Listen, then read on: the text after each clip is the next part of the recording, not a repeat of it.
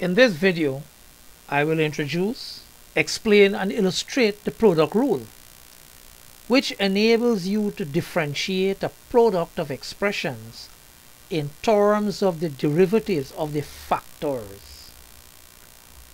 I will also apply the product rule to further explore the behavior of the Gaussian curve y equals e to the minus x squared using the second derivative, and to give the proof by mathematical induction of the formula for differentiating a power of x with the exponent as a positive integer. Consider a function y of x, which is a product of u and v, where u and v are themselves functions of x. The product rule states that the derivative of y with respect to x is u times the derivative of v plus v times the derivative of u. Expressed in the Leibniz notation, this is how it looks. Equivalently, we can use the function notation with the dash to denote the derivative, and we can write it the way you see it here.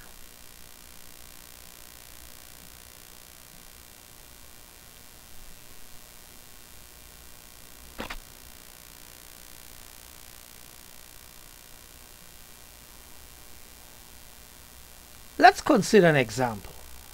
Let y be the product of a quadratic and a linear polynomial, and we want to find the derivative y dash. Consider two solutions. The first solution is a direct one without using the product rule. We can simply expand out the bracket and gather together the terms to form a cubic polynomial, and then we can differentiate it, and we get 6x squared plus 2x minus 23.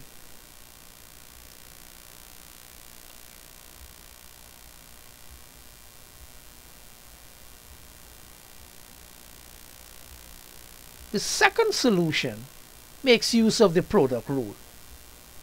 We write y as the product uv, where u equals the first factor and v equals the second factor.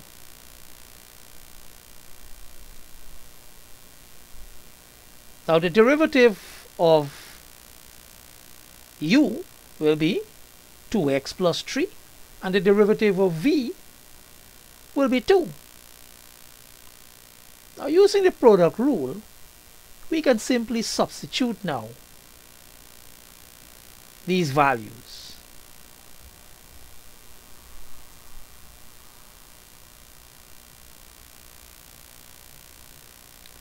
When we substitute, this is what we get.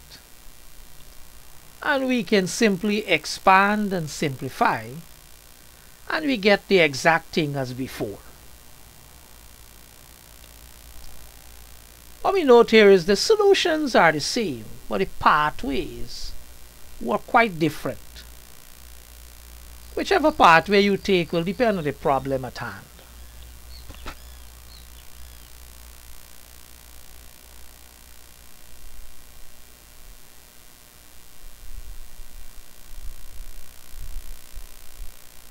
Here is another example.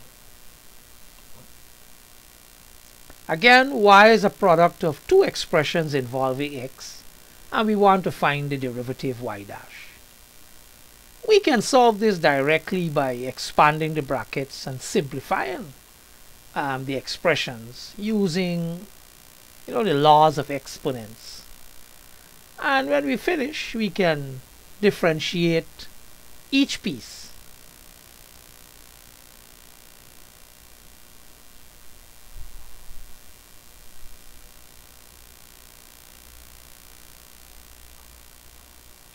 And this is what we will have at the end, after we have tidied up things and so.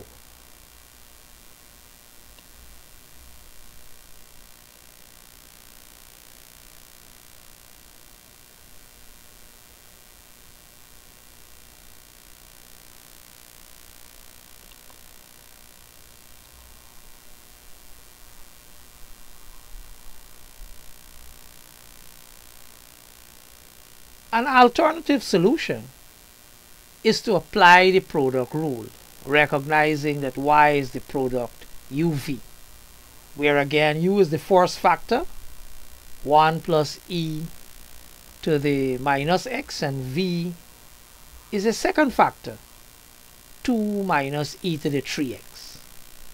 So that u dash becomes negative e to the negative x, and v dash becomes negative 3e to the 3x. And then we can substitute all of this in the product rule and simplify as much as we can. And notice what we'll have. The result will agree exactly with what we had before.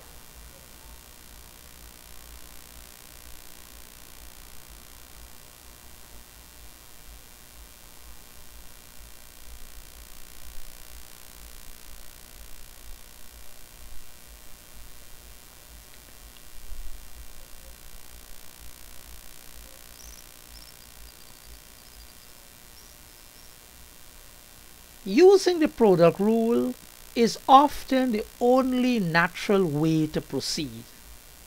And of course, one tries to avoid going back to the original limit definition.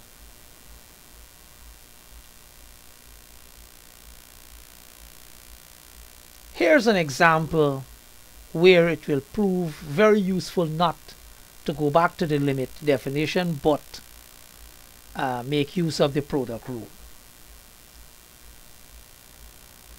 We want to find the derivative of x sine x.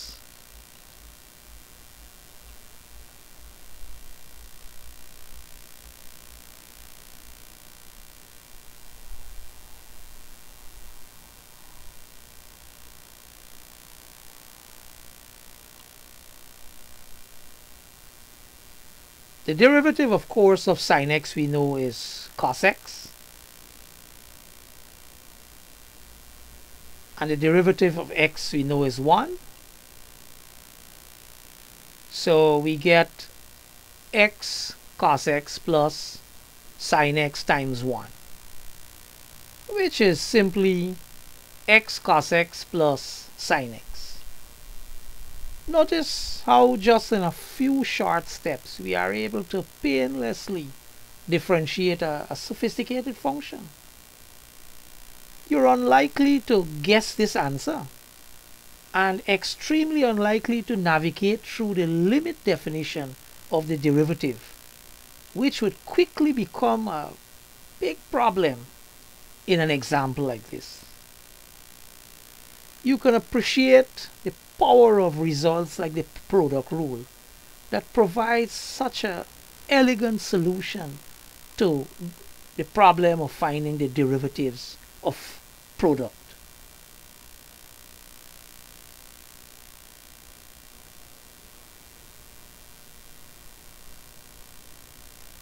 We have only stated the product rule and used it, and you might be curious to know why it works.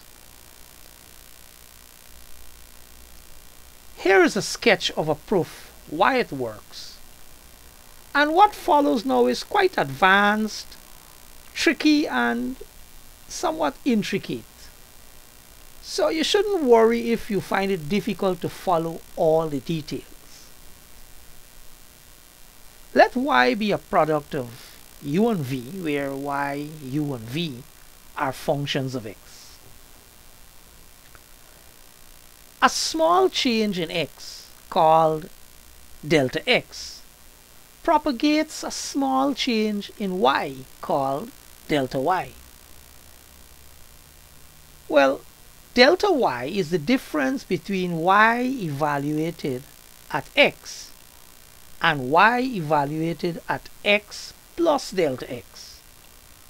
That is, delta y equals y of x plus delta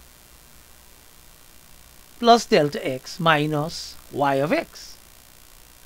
But y is u times v. So this becomes u of x plus delta x times v of x plus delta x minus u of x times v of x. Now comes the magic sleight of hand.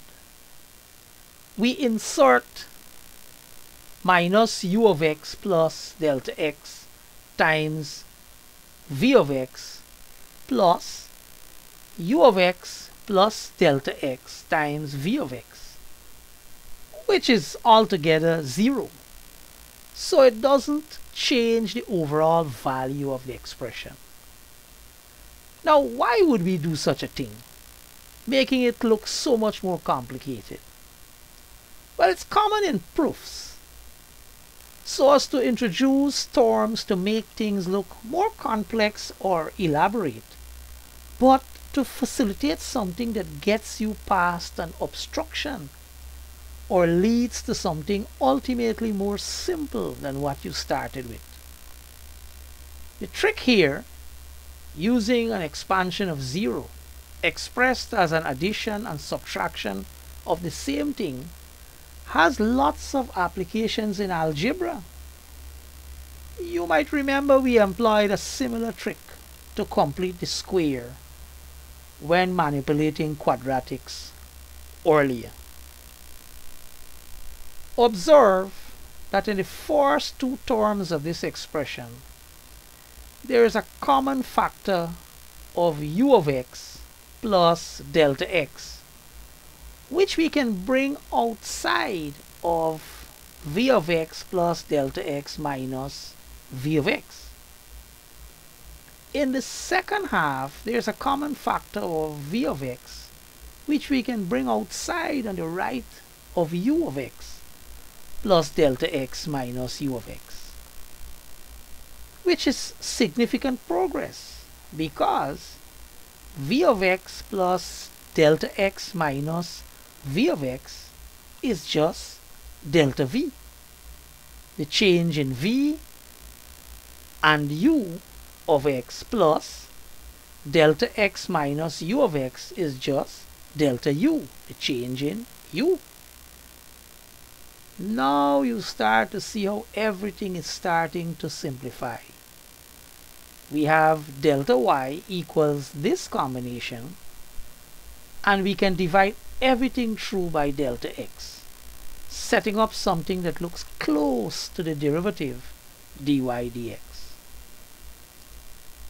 The left hand side, delta y over delta x, approaches the derivative dy dx as delta x approaches 0. We can see what happens to each piece on the right hand side. We have u of x plus delta x approaches u of x as delta x approaches 0. In fact, using a property called continuity, and throughout this discussion, all functions turn out to be continuous as a consequence of assuming that the derivatives exist, which is a subtle point explained in more advanced courses in calculus. Now delta v over delta x approaches dv dx. Delta u over delta x approaches du dx. And v of x just remains as v of x. We can rewrite the right hand side as u of x du dx plus v of x du dx.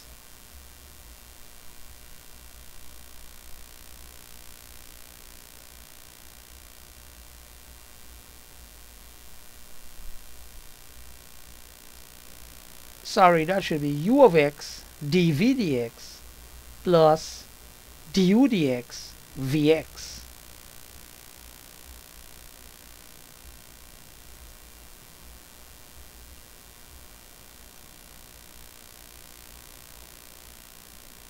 Or in function notation, y dash equals u times v dash plus v times u dash. And we have finished the proof there of the product rule.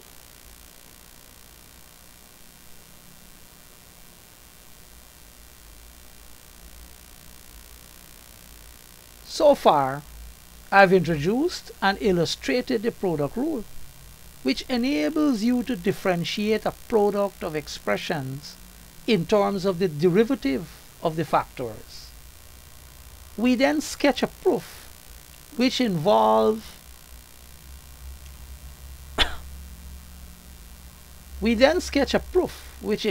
some subtle algebraic manipulation and the limit definition of the derivative using Leibniz notation.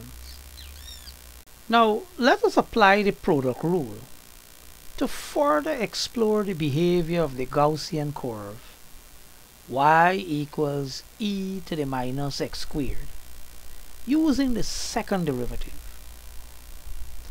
In an earlier video, we use methods of curve sketching to go a long way towards describing the graph of the function y equals e to the minus x squared. We observed that the y-intercept is 1, that there are no x-intercepts, and the x-axis is a horizontal asymptote. We used the chain rule to find the derivative y dash and built its associated sign diagram. We put all of this together, noting the y-intercept, the asymptotic behavior of the x-axis both to the far left and far right, and in fact that there is a turning point when x equals 0. Because the curve is increasing to the left and decreasing to the right, it's natural to fill in the rest of the curve to obtain this bell shape. And there appears to be two natural inflections where the curve changes concavity. To be sure about the way the concavity changes, we need to go further and investigate the second derivative, y double dash.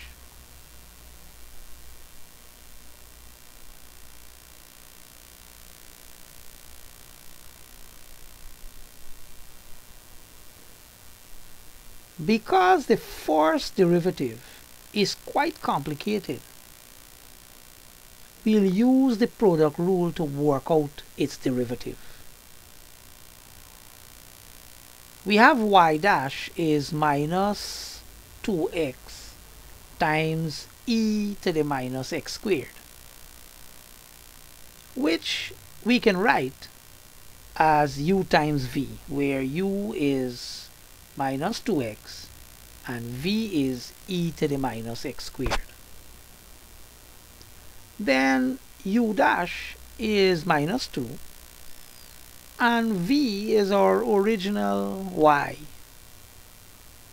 So v dash is in fact the same as y dash. By the product rule, y double dash, which is the derivative of y dash, is u times v dash plus v times u dash, which is this expression, and which becomes, after a couple of steps, 2 times 2x squared minus 1 times e to the minus x squared. Notice that the factor e to the minus x squared is always positive. Hence, the second derivative is 0 precisely when 2x squared minus 1 equals 0.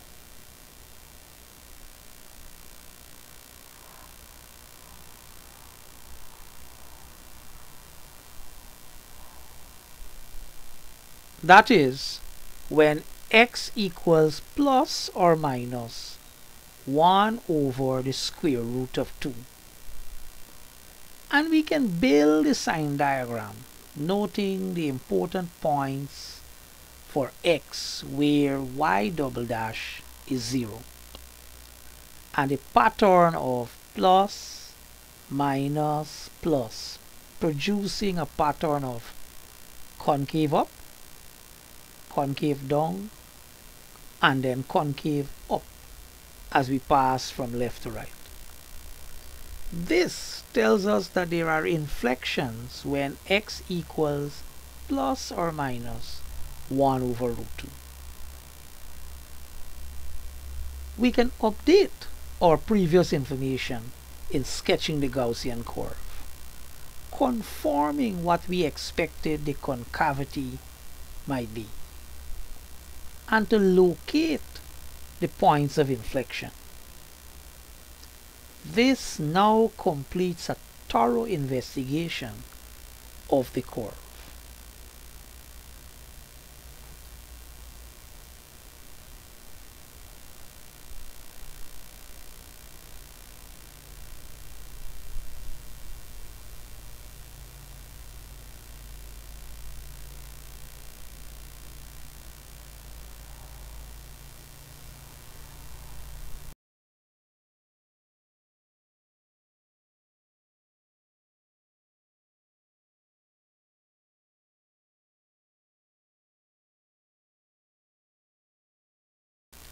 Our second application of the product rule is to provide a proof of the formula for the derivative of x to the n. You will recall that we carefully proved from the limit definition that the derivative of x squared is 2x and the derivative of x cubed is 3x squared. This is a special case of a general pattern that the derivative of x to the n is n times x to the n minus 1. A result that we used on several occasions before without explaining why it's true. The aim of this next application is to carefully prove this formula for all positive integers n. That is, for n equals 1, 2, 3, 4, and so on. The argument that I am about to give is called more formally a proof by mathematical induction, which is a very common and powerful proof technique in mathematics, which you can read about if you wish, though I think you'll be able to follow the main ideas. For many of you, this might be your first proof by mathematical induction, and will serve you well as a prototype example of the technique in case you go on to do more higher mathematics. The claim that we are proving is in fact infinitely many statements as n passes through the set of positive integers. We have already carefully checked this in the case n equals 1, 2, and 3. The case n equals 1 matches up nicely to the fact that the derivative of x is 1. The case as n equals 2 and 3 match up with the facts also. The problem for us now is to somehow prove the cases n equals 4, 5, 6, and so on. We don't want to spend a lot of time and effort on each case, and we certainly don't have an infinite amount of time to go through each and every positive integer separately. This is where you might start to see the power of thinking abstractly. What follows is like a thought experiment.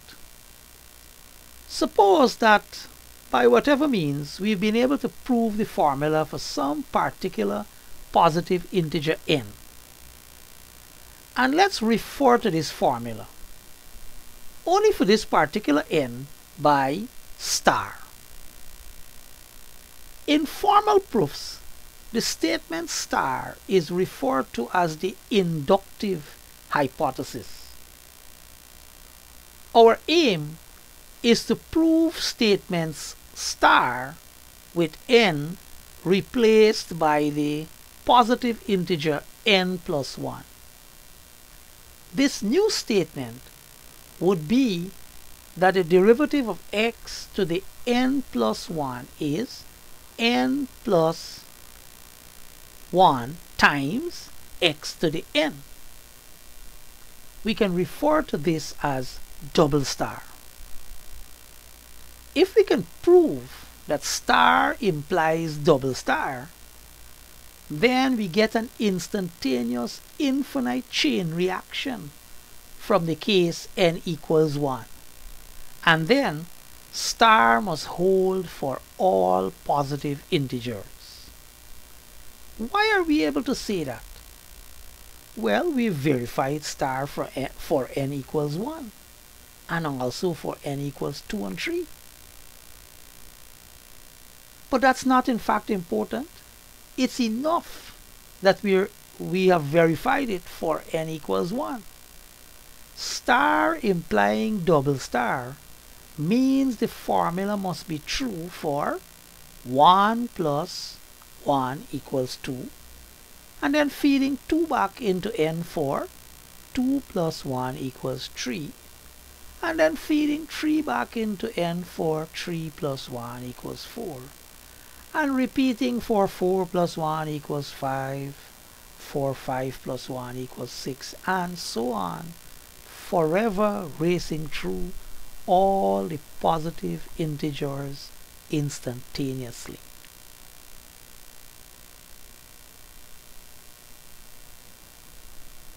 So let's prove double star after supposing that star is true for some particular positive integer n. Notice that x to the n plus 1 is the product of x to the n and x. So we can apply the product rule to obtain the derivative. X to the n times the derivative of the second factor plus x times the derivative of the first factor, which becomes x to the n times 1 plus x times, and at this point we invoke statement star n times x to the n minus 1. Then this tidies up in a few steps to become n plus 1 times x to the n.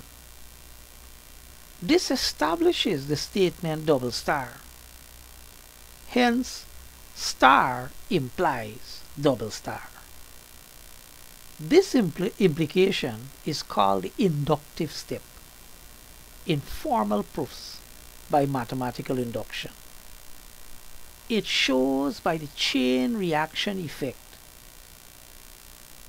that star holds for all positive integers n.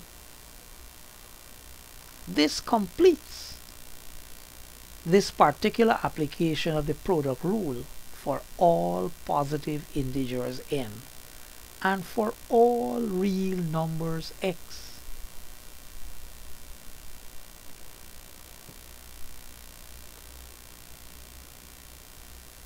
If we restrict attention to positive real numbers x only, then we can go much further and prove that to differentiate a general power, say x to the alpha, for any real number alpha, you again bring the exponent to the front and make a new exponent by subtracting 1. This very general fact follows from the chain rule and properties of logarithms and exponentials. To see why, express x to the alpha as e to the alpha times ln of x.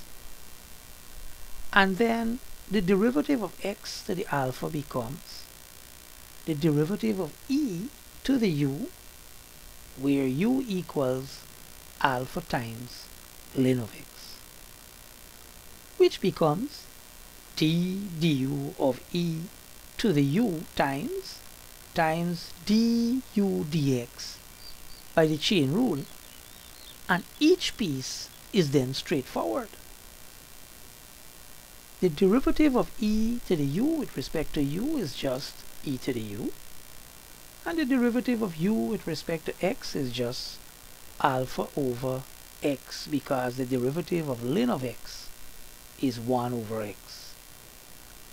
Thus, the derivative becomes e to the u times alpha over x, which can be rewritten as x to the alpha times x to minus 1, which simplifies to alpha times x to the alpha minus 1, and this completes the proof of our formula.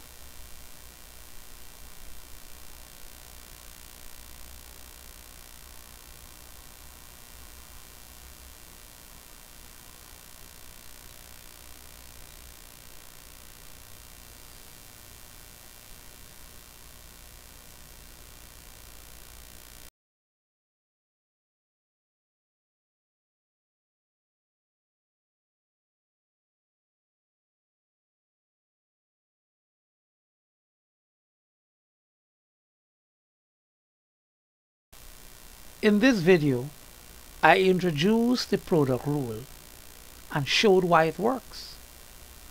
I also applied the product rule first to complete our curve sketching analysis of the Gaussian curve from an earlier video. In particular, to understand the curve's behavior with respect to concavity and to locate the inflection points. Secondly, I use the product rule to prove that the derivative of x to the n is n times x to the n minus 1 for all real numbers x and all positive integers n. This proof, in fact, is an example of the technique of proof by mathematical induction. We then use the chain rule and properties of logarithms and exponentials to see how to generalize this formula for arbitrary real exponents. Thank you very much for watching, and I look forward to seeing you again soon.